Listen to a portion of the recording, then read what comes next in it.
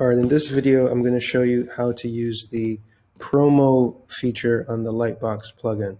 So what this does is it basically creates a lightbox that displays whenever a visitor opens your website.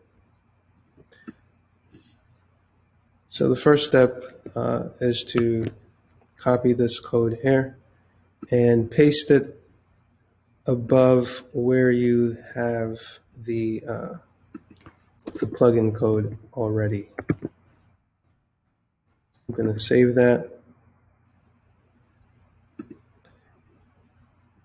And then now on the page that you want this promo lightbox to show up, you're going to copy this code below right here. And you can change the timeout setting, meaning the number of seconds before the lightbox opens up, and then how much time until it opens up again. So by default, there's no expiration, but you can change that to like the next day. And we'll make this 4 seconds. And then the Lightbox page URL. So this is the page that's actually going to be popping up. All right, so I've copied that, and I'm going to put this on.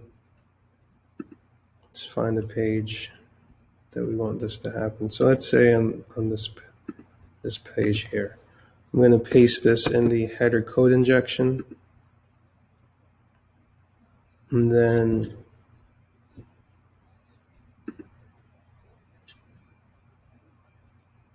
now when I go to that page, after 4 seconds, you can see the lightbox shows up.